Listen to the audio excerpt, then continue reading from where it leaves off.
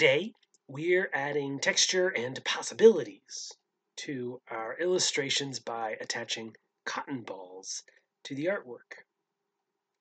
A lot of us might look at these cotton balls and conclude that they can be used for just clouds. Just draw a sky and glue on some cotton, you've got yourself some clouds. But we don't have to limit ourselves to only clouds. There is so much more going on with the materials we have. You can pull apart the ball and create thin spider webs or wispy blades of grass or snowflakes or blossoms. Simply glue small portions or chunks of your cotton and then draw around it and see how else your artwork can turn out. When we're careful not to stop short on the first thing we see, we're opened up to all kinds of good and beautiful endings. There's a story in the Bible about a woman named Mary. She was feeling sad and confused and scared as she went to see the grave of her friend Jesus.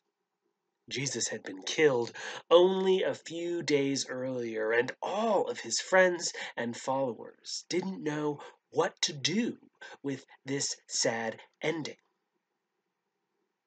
When Mary saw that Jesus' tomb was empty, she stopped and got even sadder. Someone has stolen him, she thought, as she started to cry. Mary didn't know that this sadness, this emptiness was not the end of the story. Because just then, Jesus, who had already risen from the grave, appeared to her. "Why are you crying?" he asked her, but Mary didn't recognize him. She had made up her mind and couldn't see that the very sad ending she had expected wasn't the ending at all.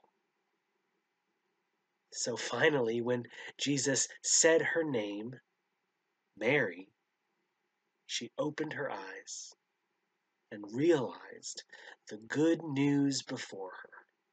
Jesus had risen.